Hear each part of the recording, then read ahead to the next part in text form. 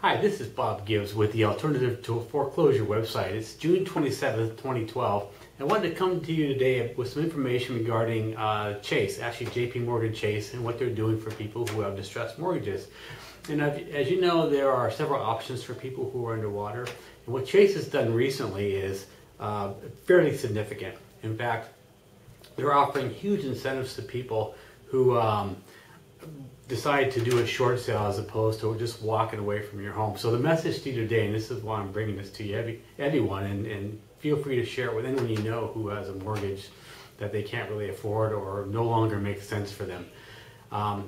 What Chase is doing is they're offering incentives for people that have gone through their loan mod program and have true hardships of up to $45,000.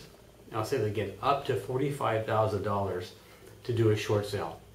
And so what they've also done is they've went and they selected agents that are good at doing short sales, and they've given us a small class on it, and now we're called preferred partners with Chase. So what that means to you is if you have a home that's underwater and you have a Chase loan, I would recommend that you give us a call right away, and we can let you know what needs to be done to either one, see if you can stay in the house, or two, help you sell the home and move on gracefully and get a nice incentive for you to start anew.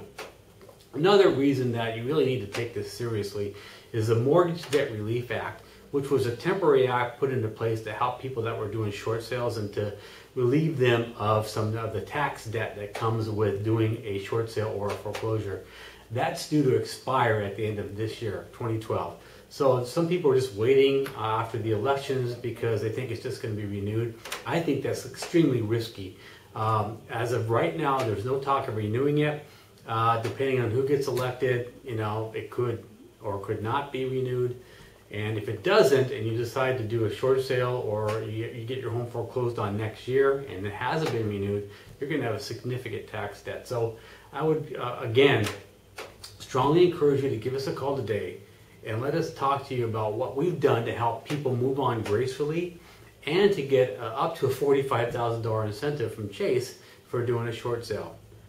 So thanks for watching. Again, give us a call today, 925-984-3992.